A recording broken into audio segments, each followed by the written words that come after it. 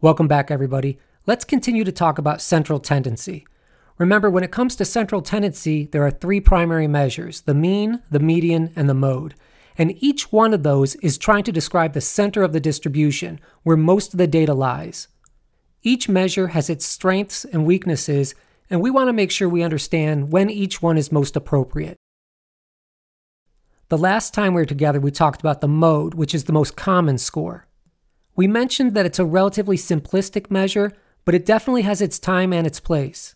For example, we can use the mode with any type of data. That makes it incredibly flexible. But it's smart for us to explore other options. So today, let's talk about the median. The median is sometimes abbreviated MDN, and the median really is simply a midpoint. If you were to take all the scores in a data set and line them up from smallest to biggest, the median would simply be the point right in the middle. So the median really divides a distribution into two equal groups. And when I say equal groups, I mean an equal number of data points on each side. That's why I like to describe the median as the geometric average. It's the average based on its geometry, where it's located. And here's another fun fact. The median is the 50th percentile. Because remember, the 50th percentile is the point at which 50% of the scores are at that point or less. So it's the point right in the middle. If you look closely, you'll see medians reported quite often. This is a good example right here. Almost any time you see average prices of homes listed in the media, those average prices will be expressed in terms of medians, median values. I'll tell you why medians are often used in that particular situation a little bit later on when we evaluate what we like and what we don't like so much about the median. But for now, let's talk about how we can actually compute the median. We're going to go through two examples. Here are the two examples right here. Let's look at this first one. Each box just represents one data point. Remember, for course-related purposes, we typically play with small data sets, so we're not crunching through numbers all day long. This data set has 1, 2, 3, 4, 5 pieces of data. There's a 3, a 5, an 8, a 10, and 11. And the way it's shown right here with these boxes, it helps you understand that the median really is this midpoint. If the data points are lined up from the smallest value all the way to the highest value, the median really is that point that splits the distribution in two. Here we can really see that the number 8 is the geometric average. The number 8 is the 50th percentile, the point at which 50% of the scores are at that value or lower. As you can see, it's going to be pretty simple to find the median. Let me just show you a couple tricks and a little procedure so that you get it right every time. So first, let's deal with example 1, and we'll replicate this analysis right here. Okay, here's example 1 reproduced right here. The first thing that I want to do is just list our data because we're not going to be using this draw a box method. We don't need that. I'm going to show you a better way. In that data set, there is a 3, there's a 5, an 8, a 10, and an 11. In other words, our sample size, n, equals 5. And here's a little handy-dandy formula I can share with you. Not for finding the median, pay attention, not for finding the median, for finding the median's location. The median location equals the sample size plus 1 divided by 2. So in this situation, when you just have 5 data points, it's pretty easy just to see where the middle is. But like I said, this little formula will make sure you get it right every single time. If we have a sample size of 5, 5 plus 1 is 6, and 6 divided by 2 equals 3. That 3 is telling us that the median is in the 3rd position. Because the median is the middle value, we always need to make sure we first order our data from smallest to highest, and we've already done that. Now I just want to determine which value is in the 3rd position. Here's the first, here's the second, here's the third. That right there is our median. We can check our work by counting from the other side. Here's the first position, the second, and again, there's the third.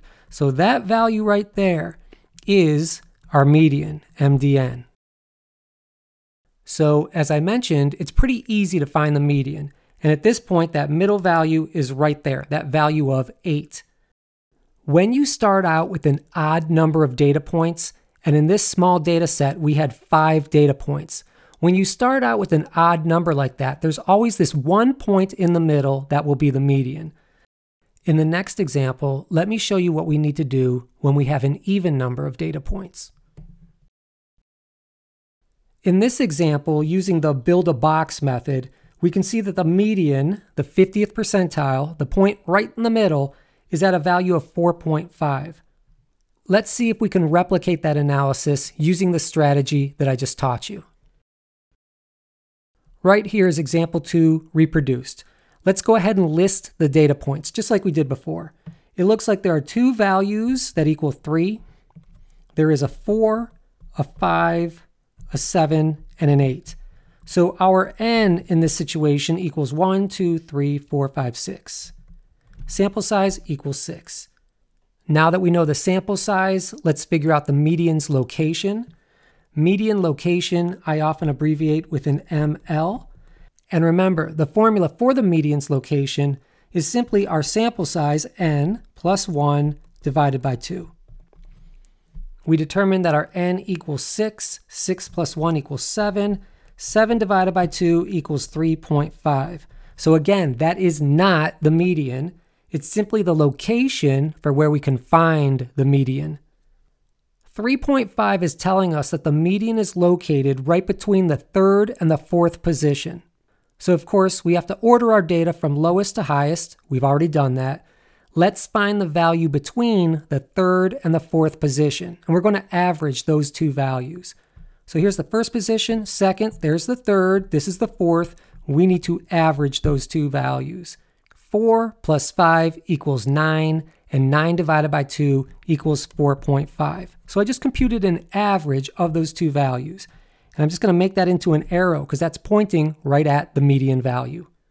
So that right there, the value of 4.5 is the midpoint. 50% of the scores are at that value or lower.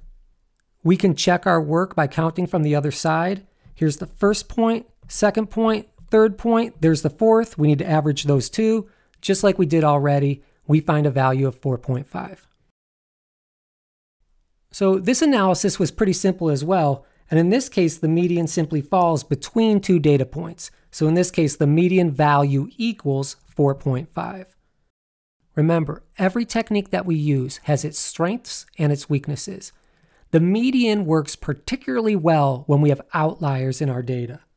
And I don't know how much you know about home values, but if you look in almost any neighborhood, there are going to be some homes that are worth a lot more money than the others. In other words, some homes in a neighborhood are outliers when compared with others. Outliers are just extreme values. So in a neighborhood where most homes are worth somewhere around $150,000, if there's a home worth $1 million, that home would be an outlier. It's an extreme value amongst all the others. One problem with computing a simple average, what in statistics we call a mean, is that means are very much influenced by outlier values. So when you take those outlier homes and you mix them into the rest of the neighborhood, it makes it look like the neighborhood has an average home value that's much higher than it really is. The beautiful thing about medians is that they are not influenced at all by those outliers. So when we can order our data from lowest to highest, we can compute a median. And when you have ordered data that includes outliers, you almost certainly want to compute a median. Let's go back to this first example and let me show you what I mean when I tell you that medians are not affected at all by outliers. Of course, we're just playing with some numbers right here. Let's just say for a second that we realize that that last value is incorrect. And it's not supposed to be 11, it's supposed to be 11,000. That's a huge difference. Imagine if I was taking all those values and I was computing a mean. If I was computing a mean, changing that value from 11 to 11,000 would have an enormous impact on the mean. The mean would get much, much larger. But let's take a look and see what happens to the median. The median is still based on 1, 2, 3, 4, 5 different scores, 5 different data points. 5 plus 1 equals 6, 6 divided by 2 equals 3, so the median location still remains the same. And in fact, in this situation, the median doesn't change at all. The median still equals the value 8. So when we have outliers in our data, just like that value right there, The median doesn't care. The median's not affected at all. Well, that's the point you really want to remember.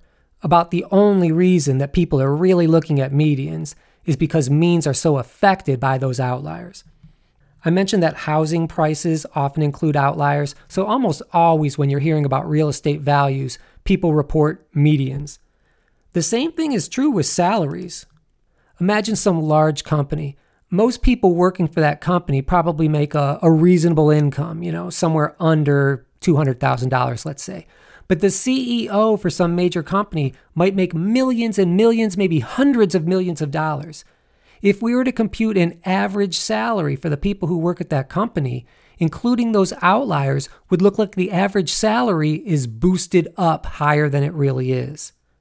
So when we report average salaries, the average that's often used is a median instead of a mean. This graphic just shows you exactly what I've just been talking about. When there's an outlier score among a bunch of other scores, the mean starts chasing after the outlier. If this 12 were a 13 or a 14 or a 15, this mean value would get larger and larger and larger. That's why I'm always saying that means chase after outliers. But what happens to the median? Nothing. It just stays there right in its place, right in the middle. All right, we come to that point where we start talking about the things we like and the things we don't like so much about the median, which is just the midpoint, the 50th percentile. Here's really the biggest downfall of the median. It is not mathematically derived. And remember what that means. That means there's no formula for computing the median. I did show you a formula for finding the median's location, but that is not a formula for computing the median. Because the median is not mathematically derived, we can't build upon it. In general, we can't develop more sophisticated procedures for which we would use the median. So that's a major frowny face. What do we like about the median? Well, with outliers and skewed distributions, the median is much less reactive than the mean. That's a real good thing. We're going to learn that of the three measures of central tendency, we really like the mean. The mean is going to be our default measure of central tendency. All things being equal, compute the mean. However, if you have outliers in your data, don't compute the mean. Compute the median instead. Here's another really nice thing. We can use the median with almost any type of data, any data that can be ordered. So here we're talking about ordinal, interval, or ratio scale data.